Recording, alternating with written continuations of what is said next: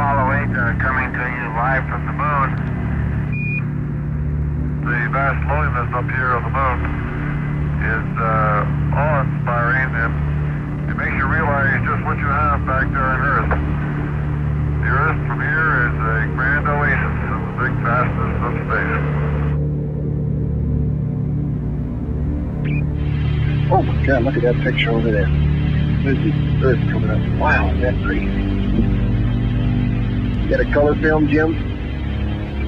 Hand me a roll of color quick. Oh man, that's great. Where is it? Quick. Oh, I got it right. Oh, that's a beautiful shot.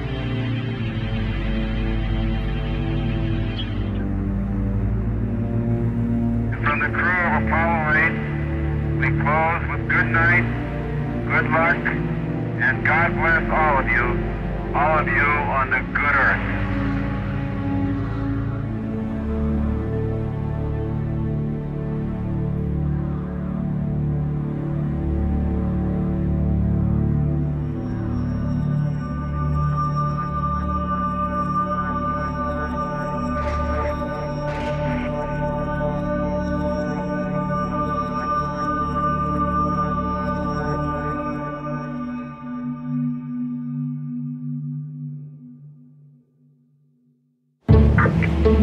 Can you hear me?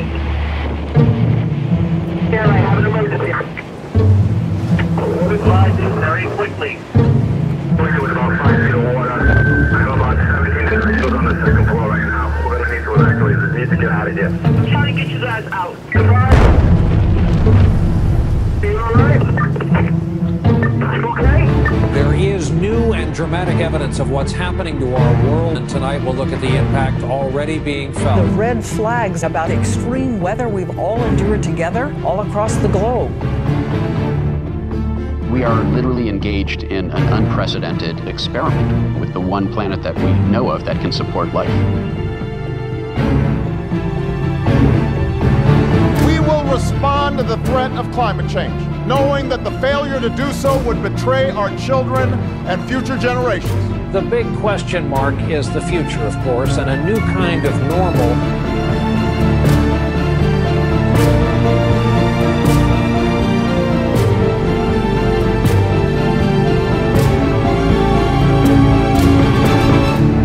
Gearing up for the UN-hosted Climate Change Summit in New York. UN Secretary-General Ban Ki-moon will host the summit. I will convene a climate summit for leaders at the highest level. I urge political leaders of the world to prioritize their political energy on climate change. We have to get serious about bringing real commitments to the table for that summit. If things go business as usual, we will not live, we will die.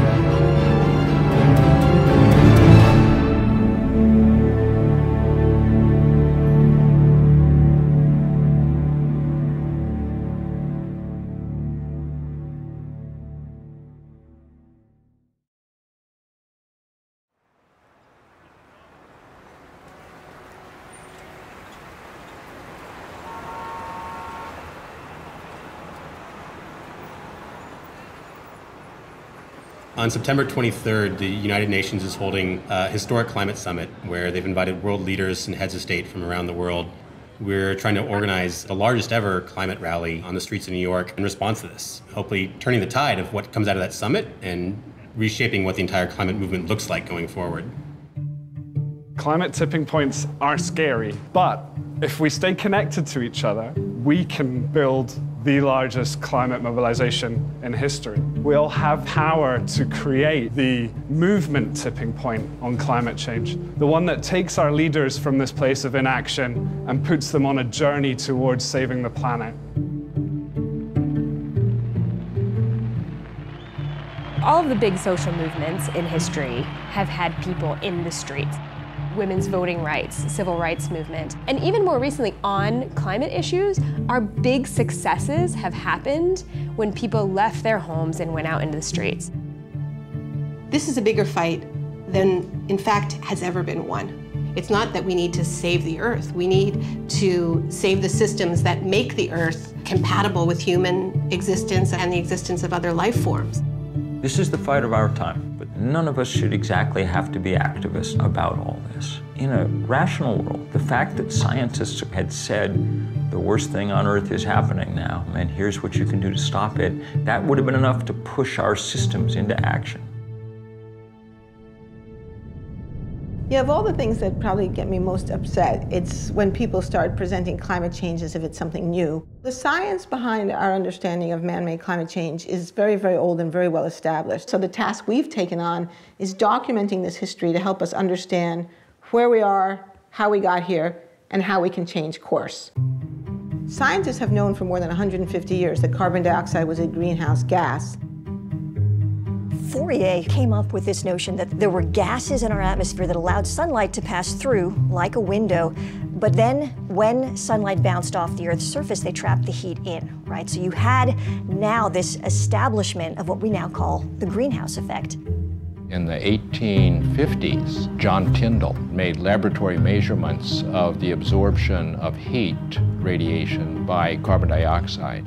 And he concluded that if you change the CO2 in the atmosphere, it's going to affect the planetary energy balance. Tyndall was the one who really came along and proved that carbon dioxide was a natural thermostat that helped set our planet's temperature. In the late 1800s, it was the great Swedish chemist Arrhenius who first did the calculations about what would happen as we, as he put it, evaporated our coal mines into the air. But people didn't pay much attention to that in the 20th century because we were too busy figuring out cool new ways to burn fossil fuel. It was only in the late 1950s that we even bothered to measure to see if it was accumulating in the atmosphere. That instrument, which went up on the side of Mauna Loa in Hawaii, is the most important scientific instrument in the world. Beginning in 1959, it found that there was a steadily accumulating amount of CO2 in the atmosphere, the so-called Keeling curve. The Keeling curve is one of the most important pieces of scientific work of the 20th century that shows us that carbon dioxide has been rising continuously and systematically since the Industrial Revolution. Keeling didn't just show that there was an increase in carbon dioxide, he also pinpointed the source. And what Keeling showed so incredibly was that roughly 1 out of every 4 CO2 molecules in our atmosphere today were put there by us. Just a year ago, we passed 400 parts per million of carbon dioxide in the atmosphere. Now, the pre-industrial level was about 280 parts per million. So human society in the industrial era has raised the level of CO2 in the atmosphere by about 40%, and many people fear that before we're done, we're going to double it or even triple it. We're pumping CO2 into the atmosphere at a speed which we have never seen before in modern human history. We are absolutely racing into uncharted territory. In our lifetime, human beings left behind the Holocene, this 10,000-year period of benign climatic stability that coincides with the rise of human civilization. We have crossed a great threshold, and we stand on the edge of others. I remember when the Weather Channel was this kind of like nice, sleepy little station. Now it's like a horror show. The climate is being disrupted. That's not for next year or 1,000 years from now. That's happening right now. What all climate scientists will agree on is that the entire atmosphere has changed. All the atmospheric dynamics have changed. So every event that happens now is in the context of climate change. It's different from how it would have been.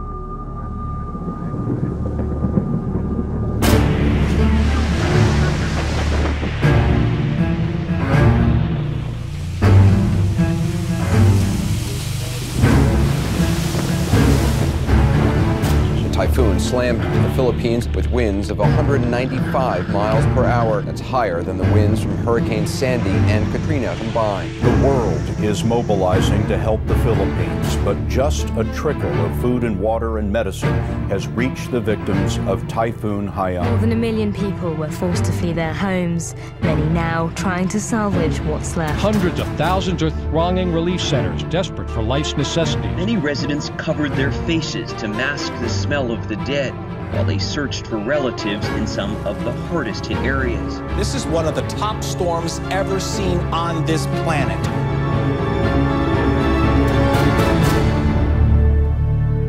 Mr. President, Your Excellency, what my country is going through as a result of this extreme climate event is madness. Super Typhoon Haiyan made landfall in my own family's hometown. And the devastation is staggering. I struggle to find words to describe how I feel about the losses. To anyone outside who continues to deny and ignore the reality that is climate change, I dare them to get off their ivory towers and away from the comfort of their armchairs. I dare them to go to the islands of the Pacific. We refuse as a nation to accept a future where super typhoons like Haiyan become a way of life. We refuse to accept that running away from storms, evacuating our families, counting our dead become a way of life. We simply refuse to.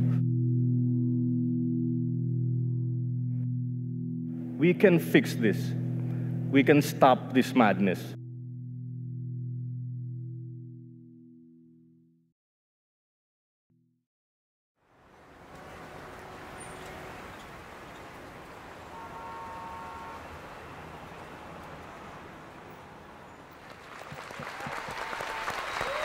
Hello, hello, hello. All right, folks, we know why we're here.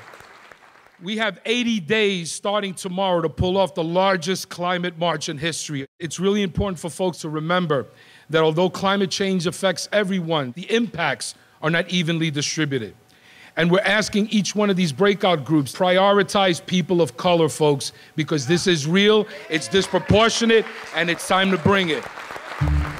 They need to act on a binding global agreement to reduce greenhouse gases. We can do that and create jobs at the same time. Part of what we're doing is moving people from fossil fuels to the solutions and also presenting them with economic opportunities around the solution. The idea of who's going to be leading this march are the people in this room. This environmental issue is the singular issue of our time, of our day, that will determine how we live, where we live, and if we live. The most important tool that we have is our people power. There are already 325 groups, and that list is going to grow every single day. Whatever you're thinking about doing to help build this mobilization, rethink it and make it bigger, make it bolder. Our job is to make sure everybody hears about it, and then they'll get there. They'll get there. That's our job.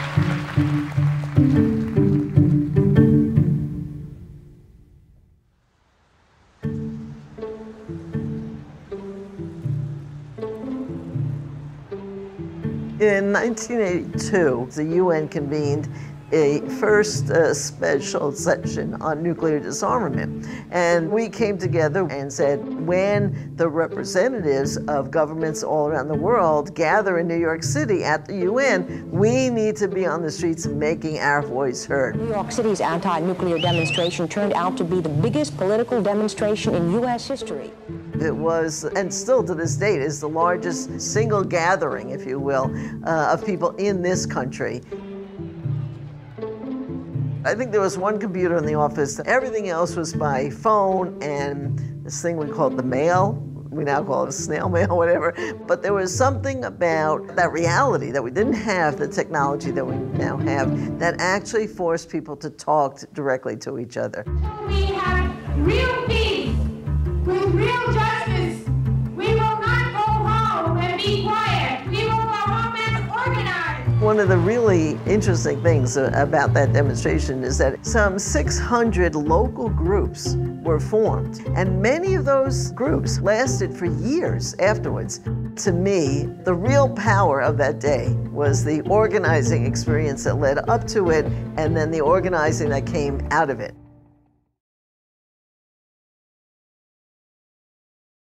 Some experts are saying now that the whole world is heating up because of a global greenhouse effect. Scientists had been saying for a long time that climate change might occur, but 1988 is the year when Jim Hansen and his team at NASA say, both in the scientific peer-reviewed literature and in public, that it's actually happening. The changes in atmospheric composition that humans were making was going to have a big impact on the Earth's climate. The greenhouse effect has been detected, and it is changing our climate now. Hansen's testimony was reported on the front page of the New York Times, and there was actually a bill introduced into Congress, the National Energy Policy Act, to immediately begin to phase out the use of fossil fuels in order to prevent disruptive climate change. And of course, that was supported by the creation of the IPCC, the Intergovernmental Panel on Climate Change, that year. So there was political momentum, there was scientific momentum, there was strong scientific evidence, there was media attention, and then the whole thing kind of fell apart. The Earth Summit, a 12-day, 178-nation conference on the environment, began today in Rio de Janeiro. Battle lines are already drawn between the haves and the have-nots. So far, all the agreements are non-binding, requiring no specific action on the environment. As time has gone on, the scientific warnings keep intensifying, and yet there has been no effective political response. All political efforts to get a handle on this issue have essentially failed. I am the one that is burdened with finding the balance between sound environmental practice on the one hand and jobs for American families on the other. The agreement hammered out in Kyoto, Japan, requires industrialized nations to make substantial cuts in greenhouse gas emissions. The United States actually never ratified the Kyoto Protocol, which is one reason it didn't work. President Bush ignited a storm of controversy when he decided to abandon the Kyoto Protocol, which sets caps on the emissions of greenhouse gases in developed nations. For nearly 2 weeks, the U.S. delegation had blocked proposal after proposal, draft after draft, refusing to even discuss mandatory cuts in greenhouse emissions. Now we switch to the big climate conference going on in Copenhagen. Today, developing countries made themselves heard. People are dying. Led by Africa, 135 nations, including India and China, staged a 5-hour boycott, angry over what they say are insufficient carbon cuts proposed by the world's rich countries. If Hollywood had been writing the story, you know, it all would have come right in the end, and all the nations would have pledged their best effort. And nothing like that happened. The thing was a fiasco, a failure. The frustrations of the last 10 days explode on the streets of Copenhagen. Outside the Bella Center, where negotiators still haven't reached a climate agreement, 2,500 protesters try to storm the hall to make an impact. Nothing happened because the fossil fuel industry was still strong enough to scare nations into avoiding the issue. What happened in Copenhagen for a lot of people was this realization no leader was coming to save us.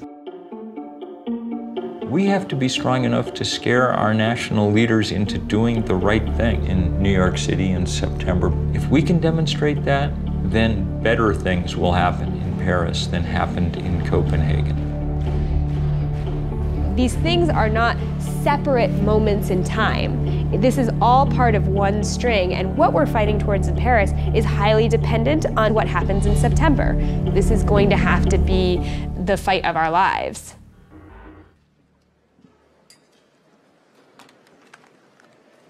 Welcome to this press conference to present the report of IPCC Working Group 3 on mitigation of climate change. If we really want to bring about a limitation of temperature increase to no more than 2 degrees Celsius, there is then the need for an unprecedented level of international cooperation. The way we've approached climate change is the scientific community builds the case, it synthesizes the evidence, it presents that evidence then to the policymakers. We've proven beyond a doubt that climate change is real, that the Earth's temperature is warming, that warming is predominantly caused by the burning of fossil fuels and other human activities, and that additional warming poses a significant threat. What the policymaking community did was they came up with a definition of what they called dangerous human interference. In 2009, the nations of the world agreed on a target of 2 degrees centigrade or 3.6 degrees Fahrenheit of maximum warming above the pre-industrial level. That would require emissions worldwide almost entirely stopping within a matter of decades. A lot of people talk about 2 degrees being the safe level. Well, there is no safe level. 2 degrees is a round number that would be safer, but we'll still have substantial climate impacts. 1 degree is melting the Arctic and the Antarctic. We'd be crazy to find out what 2 degrees will do, but we're probably going to find out. Even if we do everything right at this point, that's about as good an outcome as we can hope for.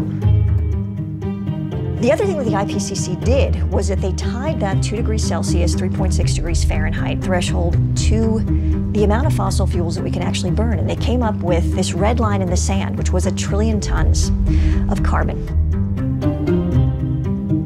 The problem is that we're already more than halfway there. We're approaching 600 million tons already, and at the rate things are going, we will have completely exhausted that carbon budget within 30 years.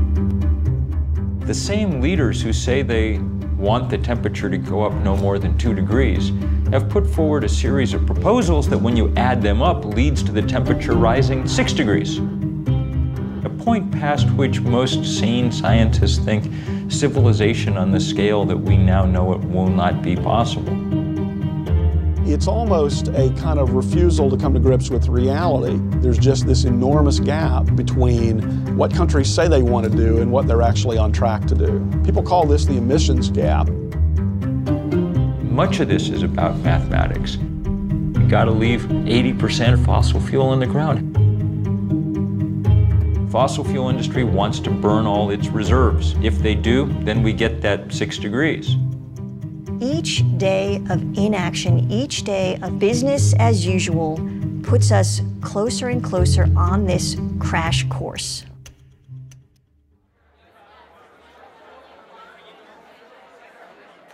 We're 2 months out from this demo. Obviously, we all know in this room a tremendous amount of work is happening every day, getting the word out, organizing people, mobilizing people. At this point, every day counts. And every day when we miss an opportunity, it's gone. Because it's not just a one-day march, it's our long-term ability to build a strong climate movement that we need to invest in. So being inclusive to us is really about multiple things, but recognizing that we live in a society where there's privilege, there are inequities. In order to address the climate crisis, we have to first address those inequities. That will allow us to then bring a movement strong enough to address the global ecological crisis. If you think for a second about this, there was this just layer of stuff under the ground, got put there at a specific time in a specific way, and it just captured millennia of solar energy. And we just happened upon it. It's like if you were just walking around and then like, oh, you put something in the ground, there's just millions of dollar bills down there. You're just like pulling them out. Everything about what we do and who we are and how we live is dependent upon the fact that we just found this stuff sitting there. And that stuff said, oh, you don't have to have everyone working in the fields all the time. You can have cities, you can have cars, you can have iPhones. And the way I view it is, as incredible as that stuff is, we've been paying this price on it the whole time, right? And there's this clock running. The classic market failure is negative environmental externalities. That's just jargon for you're not paying the full costs of the fossil fuels that you burn. The racket that the fossil fuel industry has run is to take costs of its product and export them to the public. Think about, the litany of impacts from sea level rise, ocean acidification, the collapse of ecosystems that we rely on for food, water availability. These things are really expensive. When you have huge wildfires, it costs a lot of money. All of those costs are being dumped onto us as a society and not being paid by people who are polluting. These big, massive polluters get to dump megatons of carbon in the atmosphere for free. You can't pollute for free. If you litter, you get a fine. That makes coal and oil and other fossil fuels more competitive against solar and wind and other sources than they deserve to be.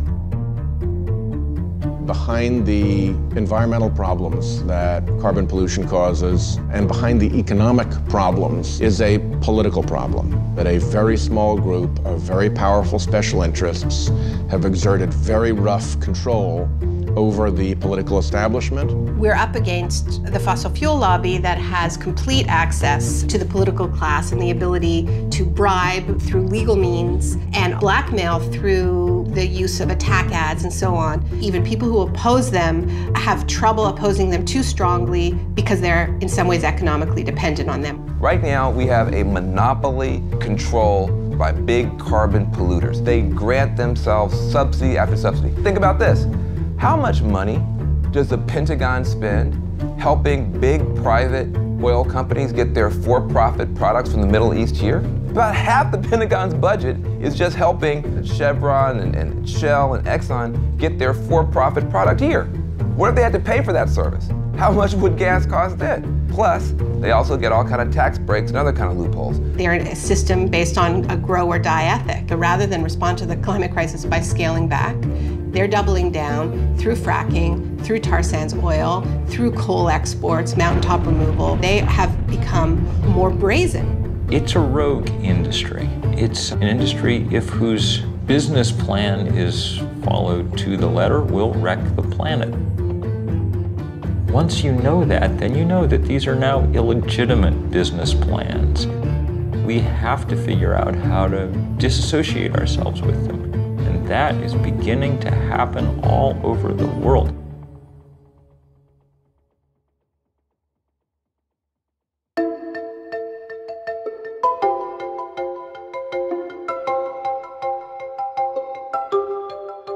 On the great lawn of Central Park, I was up on a stage probably 70 feet in the air, looking out at that sea of people stretching out farther than the eye could see. The crowd estimates later were larger than 1 million people. April the 22nd, 1970. The grassroots mobilization which we recall as the first Earth Day. 20 million Americans called away from their jobs and their classes into the streets of their communities. When Nixon was looking at television at these huge crowds in city after city after city across the country, he apparently muttered to Ehrlichman, man, a lot of those people have got to be Republican. And Republicans needed him to do something for them on this issue, he felt, and it was Nixon, arguably one of the most anti-environmental presidents in American history, who felt compelled to sign the Clean Air Act. I think the things that we've been doing to date are a reason to give us a little bit of hope. We've seen a degree of responsiveness on the part of the House of Representatives and on the part of the U.S. Senate. In a matter of 3 years, we passed the Clean Air Act, the Clean Water Act, the Safe Drinking Water Act, the Endangered Species Act, the Marine Mammal Protection Act, National Environmental Policy Act, the Environmental Education Act, Superfund. I'd go so far as to say that with the possible exception of the New Deal, it was the most fundamental restructuring of the ground rules of the American economic system that the nation has experienced.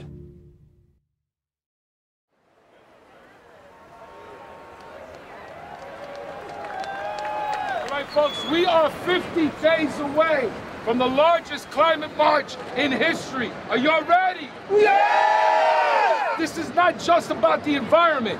It's about the community. It's about public health. It's about jobs. It's about justice. It was labor that got this city up and moving. Yes. Yes. And it'll be labor that continues to move this city. We are the community. Are we not the community? Yeah. For our people who have been at the front line, not being able to breathe, suffering from asthma, upper respiratory, pulmonary disease, cancer clusters because of environmental racism. Climate change exacerbates every kind of social injustice that faith communities have fought against for thousands of years. And we will not stop marching and praying and acting until we have a strong climate treaty. We got a movement, brothers and sisters, and we got to stay together. So join us on the 21st to march and send that signal to the United Nations. The people united will never be defeated. The people unidos jamás serán vencidos. It's only by accident that we even think of climate change as an environmental issue. You could just as easily think of it as another example of what happens in an unequal society. The people who've contributed the least to climate change and who've benefited the least from the use of fossil fuel are the first people to feel the effects.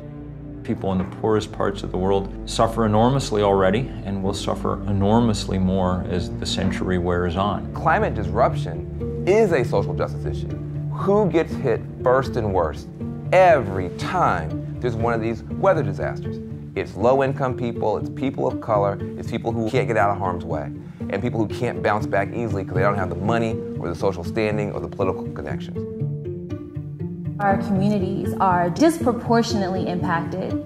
We're all seeing that it's the indigenous people, the people of color, the low-income people who have historically suffered the burden of so many other politically driven crises. There are so many countries that have been systematically plundered over hundreds of years, and this is often described as an ecological debt, climate debt. The whole idea that there are disposable places was always a racist idea, the idea of sacrifice zones.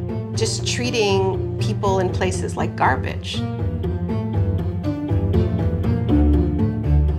The place where it's hardest for it to sink in is in the suburban United States. We're insulated against the natural world. That's what the suburbs really are, a way of making you not notice the natural world very much. And we're insulated in those places by wealth. At least we think we are.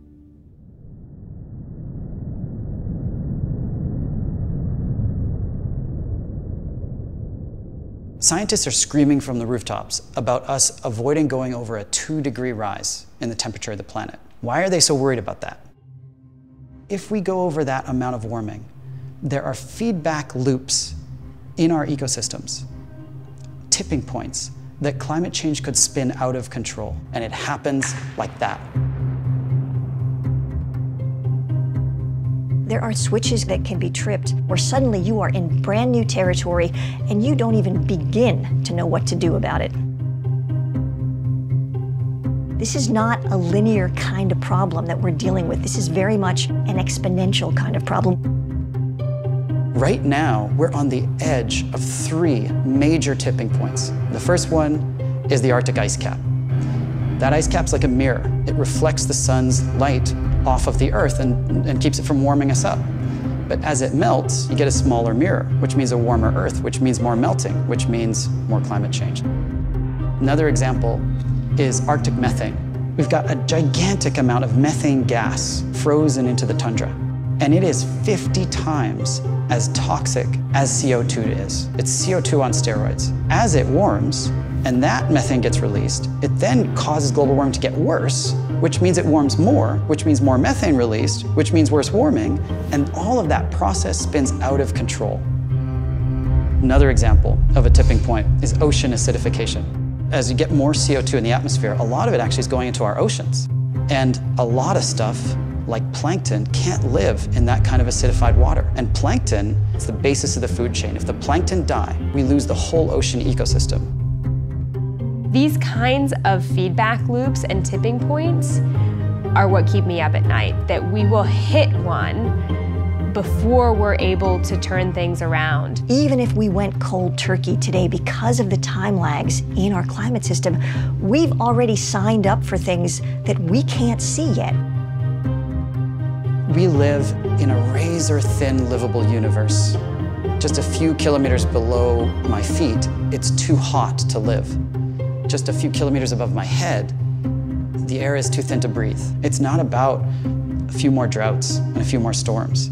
It's about a catastrophic shift in this fragile balance of our biosphere that threatens everything we love.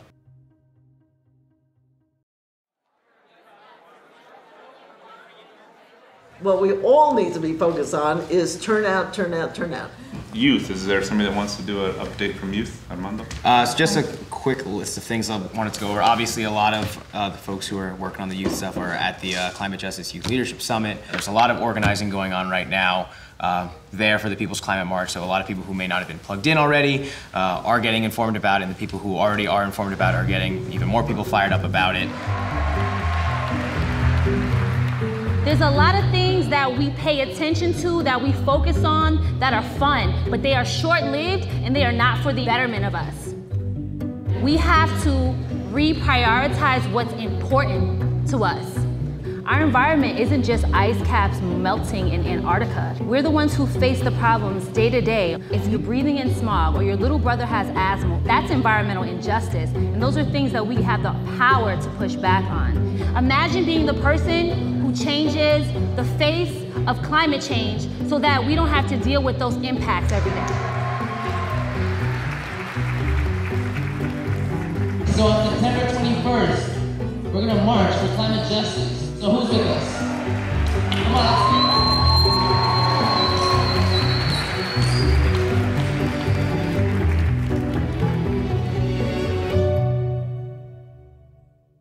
Okay, all right. Yes, we pull the fossil fuels out of the ground, we put them in the incinerator, they put the carbon in the sky, it warms the earth, lots of bad stuff's gonna happen, heat waves, extreme weather, floods. Okay, sure. But I mean, really, is that the thing I care about most? You know, there's all these other issues in my life that are more pressing. For someone who is engaged in a struggle for a higher minimum wage or worries about healthcare, it's understandable that these molecules floating around the air seem invisible and abstract. Humans have this thing that we call a finite pool of worry. You've got your mortgage you've got to pay, you've got your kids you've got to take care of, and they tend to be more immediate.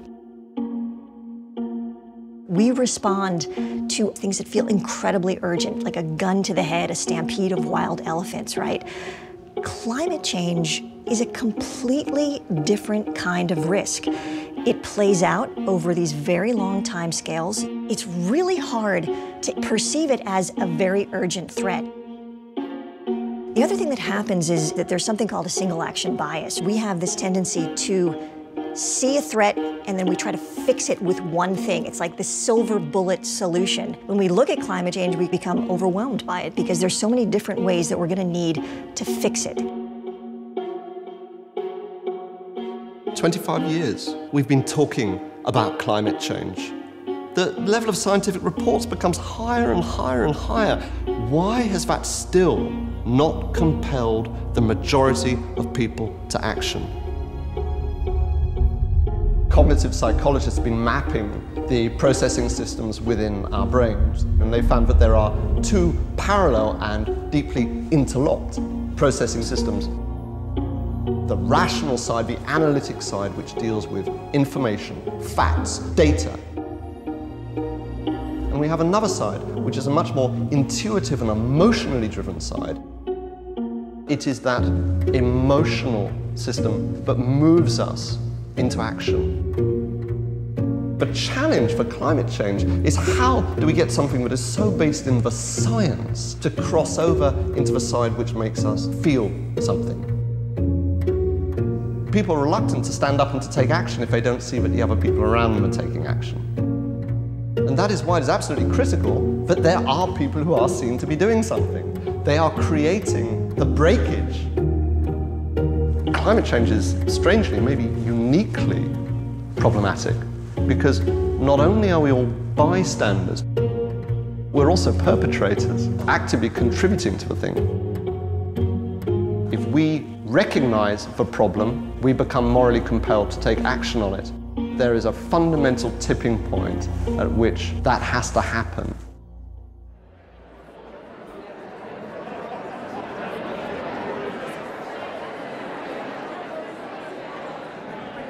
Change doesn't happen because people decide to stay home and click like on Facebook.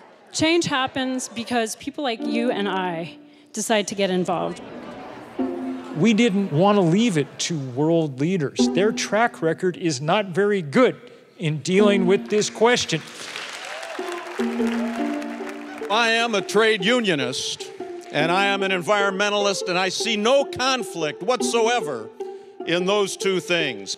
It's in our core self-interest as a trade union movement to help build the path to a sustainable future and get on the right side of the climate change issue sooner rather than later.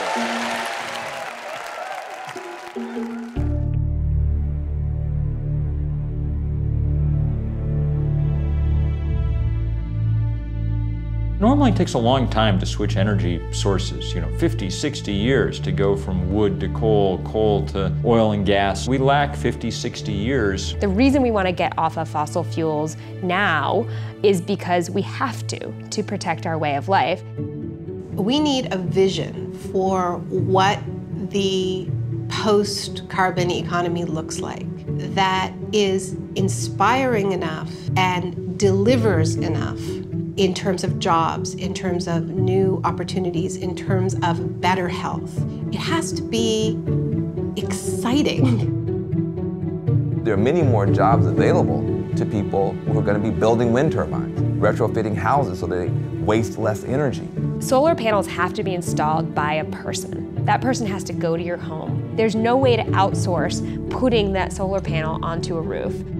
A 100% renewable economy is within our grasp. It's economically and technologically possible. It's not something that we need to keep researching, because it's always off in the distance. No, it's here. It's a question of political will. If you look at the renewable revolution that's happened in Germany, it wasn't about leaving the renewable sector to the market. It was about creating different incentives. And there was an explosion of innovation and creativity. Germany is now the #1 solar country in the world, even though they have the same amount of solar incidents as Alaska. Can we do it? Can we take the power that has been highly centralized and highly focused and controlled by very few hands, and it is not an accident that very few hands controlling power in the sense of electricity leads to very few hands controlling power in the sense of political power. We are going to try a global experiment that is going to be the most difficult thing human beings have ever done, which is to rip those two apart, which means we are democratizing power in both senses of the word. The real question is, are we gonna scrape the bottom of the barrel for the last polycarbons on Earth to burn them too? Or can we actually show some restraint, which we ask our children to do? Don't eat the last 17 marshmallows. Could you just show some restraint and choose a wiser course?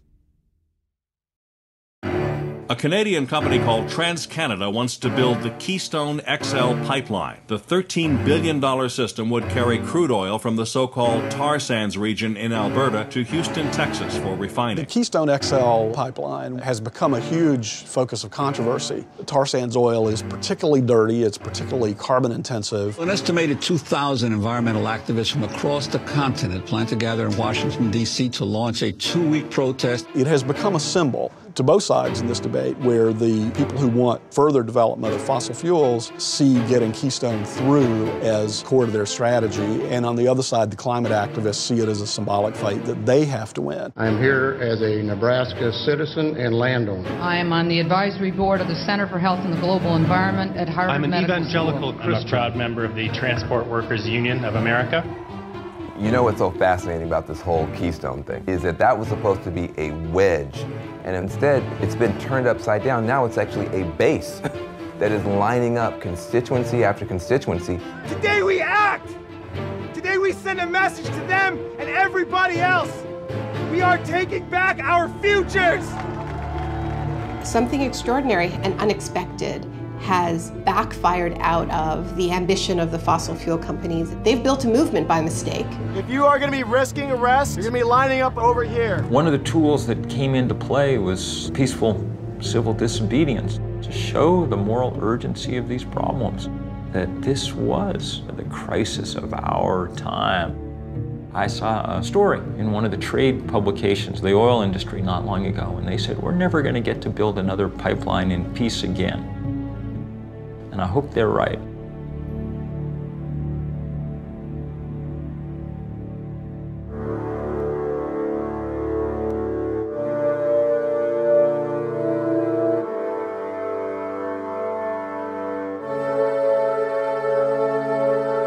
As scientists, we study this out of this fascination and kind of awe of this whole system that we call home. We are on this planet that is so perfectly built to sustain life. We got so lucky. And then you begin to think, what do you do with this knowledge, this unbearable, incredibly depressing knowledge? That the decision to burn fossil fuels was a decision that had tremendous downside risks that we didn't realize immediately. When I read a climate science article that talks about mid-century projections, what I read is what's going to happen when my kid is 40. That's what I see on the page. And for me, it is absolutely my responsibility then to do whatever it takes to protect my child. Alice Walker says that resistance is the secret of joy. And I don't know if it's the secret of joy, but I know it is definitely the secret of staving off depression. The reality we're facing is very grave. So how do you not get depressed about it? Well, one way you don't get depressed is by work. Things change for lots of different reasons. There's all kinds of dynamics, but one central element is people being in the streets. All of us must stand up together and say, no more. We live in a culture that doesn't tell us our own history, doesn't tell us the history of social movement wins. And the times in our past when masses of people have taken the wheel of history and turned it. It was only 1% of Americans that ever took part in a civil rights demonstration, but they were able to change our society enough to stand up to those powers that be. I think this march will go down as one of the greatest, if not the greatest, demonstrations for freedom and human dignity ever held in the United States. Martin Luther King always said that the victories that had been won so far were the ones that were cheapest to the status quo. Giving legal rights and giving voting rights doesn't cost the system nearly as much as providing good jobs and good infrastructure and good schools. We as a people will get to the promised land. Big victories have been won before, but nothing on the scale of the economic challenge that really responding to the climate crisis represents. We have a responsibility to rise to our historical moment. We are going around the world to say the time has come. If we're going to have a movement worthy of the name, solidarity among all these different causes needs to be the foremost principle. It's this broad and powerful spectrum of allies that has the political weight to move the dial on this. There's a tipping point coming where the online movements are going to move offline. If we can just push this to a point where there is a social tipping point, we really can move forward on this issue. We will not be stopped. Take action right now. This is the issue I will vote on. This is the issue I will give money on. This is the issue that I will scream at the top of my lungs into a bullhorn over. That is what moves politics. The People's Climate March is our chance to show the immense power of people in solidarity. Heads of state are gathering. They need us to say, we demand action. This is the right thing at the right time in the right place. The whole world will be watching. Nothing moves public opinion more than seeing large numbers of people gathering. A march is not an end in itself. It is a tool. In my heart of hearts, I know that this People's Climate March in September will serve to deepen this movement. I will be there in New York, September 21st.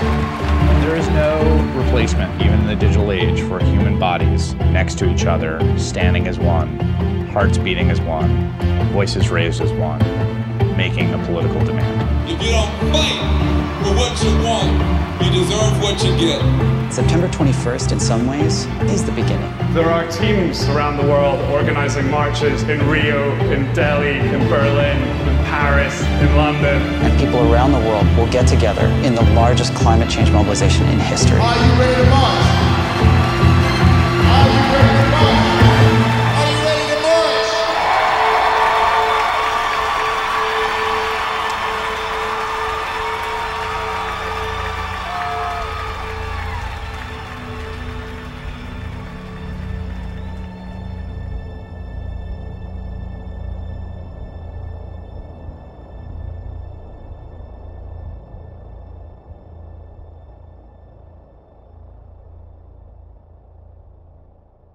You can't undo the day after something like that happens.